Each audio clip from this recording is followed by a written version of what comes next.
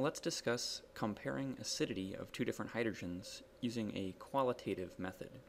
Sometimes we may not have a pKa table handy, or we might not remember pKa values, or simply the hydrogens we're asked to evaluate may not appear on any pKa table that we can find. So we have to use a qualitative method. And our text uses the ARIO method, which stands for atom, resonance, induction, and orbital. So these are four qualities of the atom that possesses the hydrogen that we will evaluate, and we'll evaluate them in order. So we'll start by evaluating the atom, and if we need to, we'll end up evaluating the orbital that the hydrogen is attached to.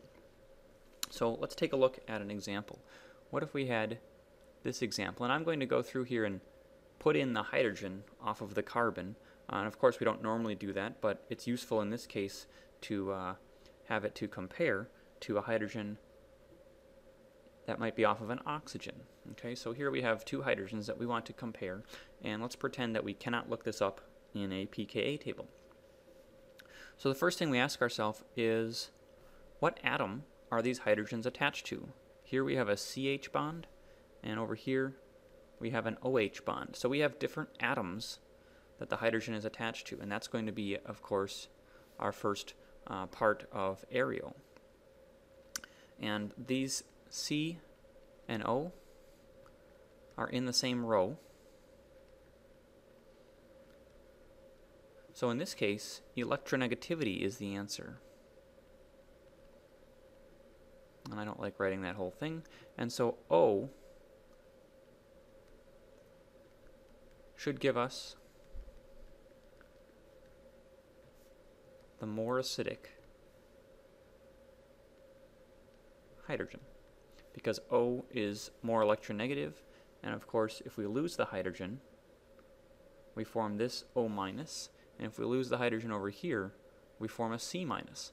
So really what ARIO is helping us decide is which of these conjugate bases is more stable.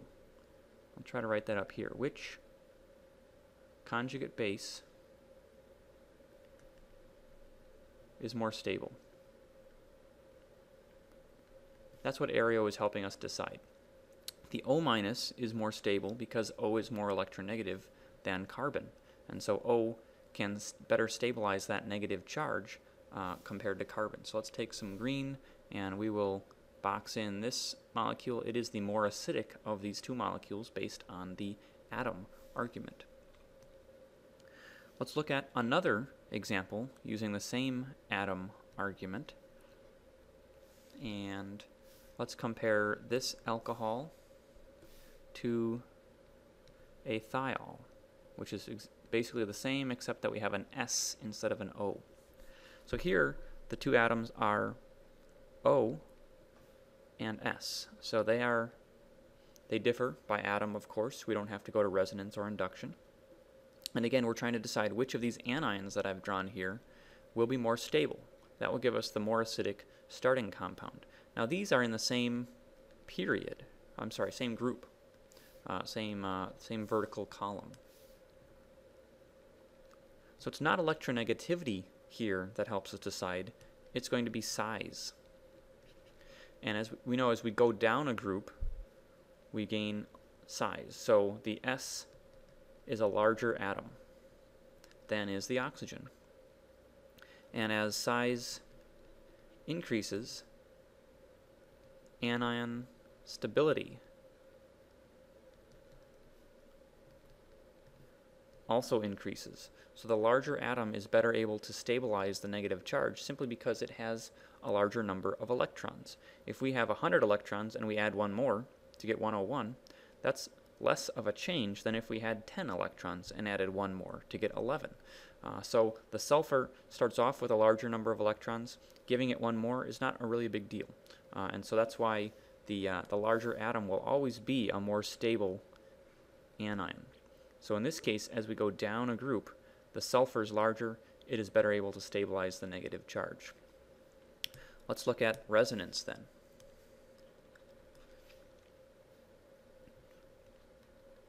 So here are some examples.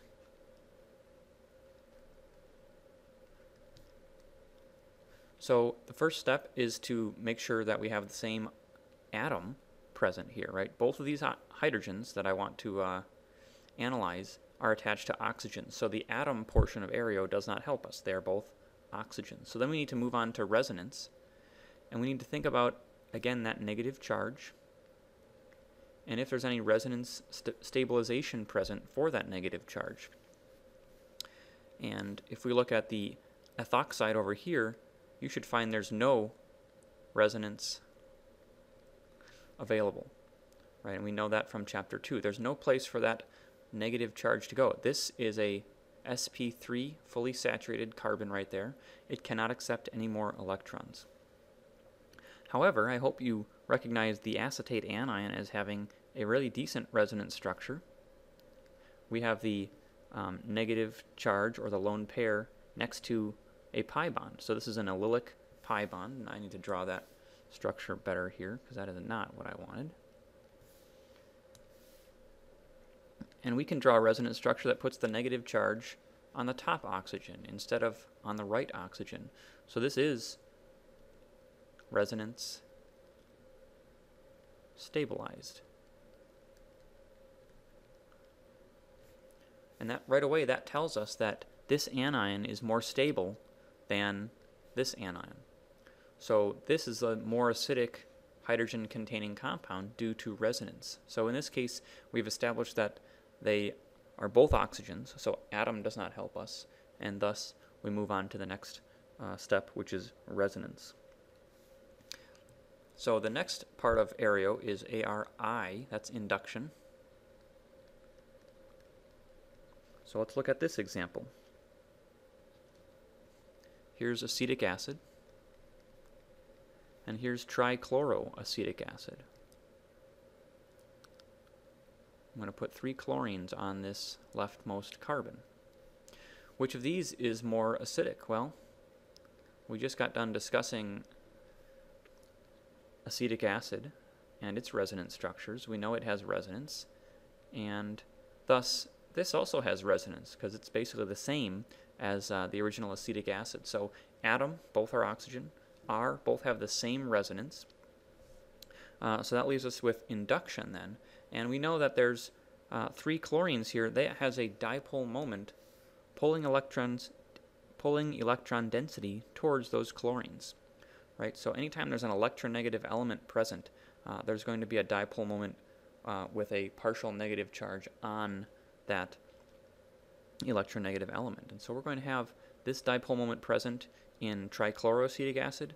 There is no dipole moment present going in that direction for acetic acid. And so this dipole offers a little more stability.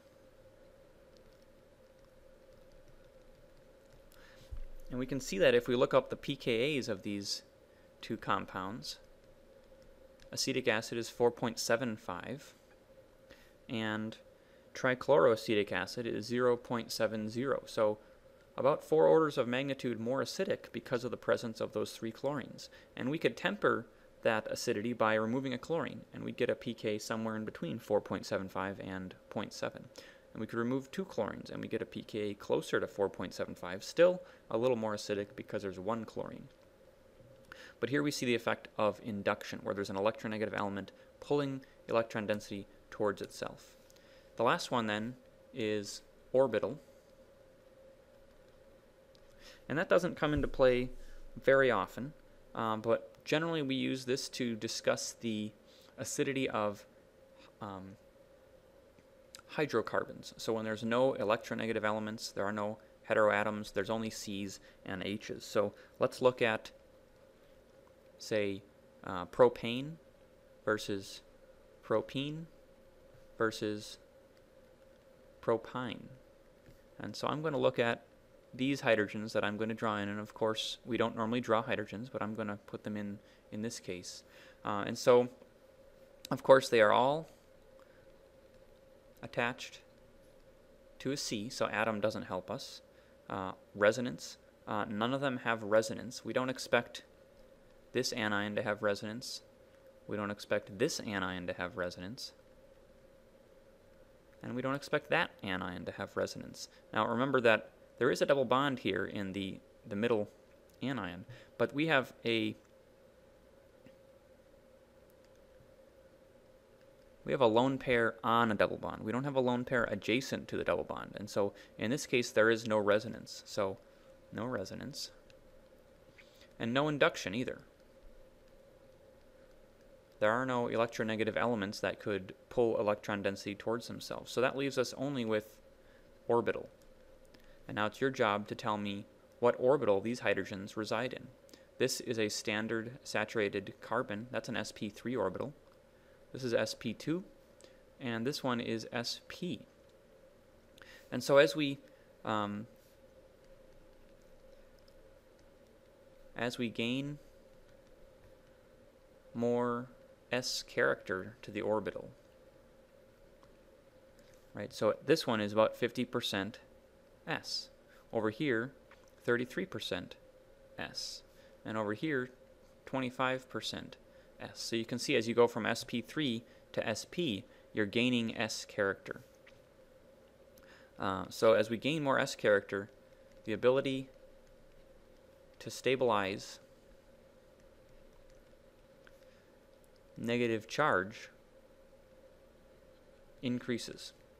And we rationalize that by saying that as there's more s character, remember that the size of the s orbital, or the shape of the s orbital, is simply a sphere.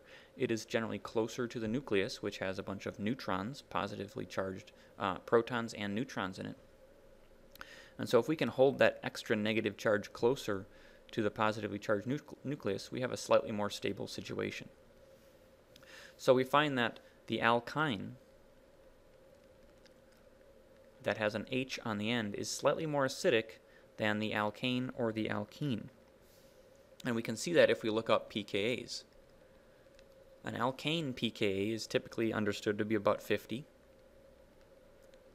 An alkene pKa is around 44. And an alkyne pKa is 25. So you can see a significant difference as we go from alkane to alkene to alkyne. This will come into play more or less in Chapter 10. So we'll revisit this concept in Chapter 10. Generally, we can decide on acidity using A, R, or I. We often don't get to orbital until we start discussing alkynes.